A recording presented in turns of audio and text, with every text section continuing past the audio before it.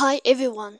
Today we will talk about how to ignore following messages on the application of Pinterest. To know how to ignore following the messages of following on Pinterest, you should just go to Pinterest and we click.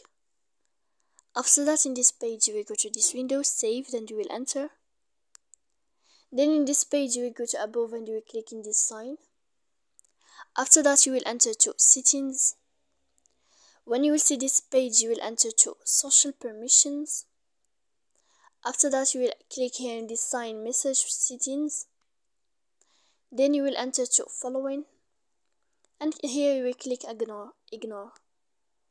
So please don't forget to support us by like and subscribe. See you next time in another video, and thank you for your attention and your watching.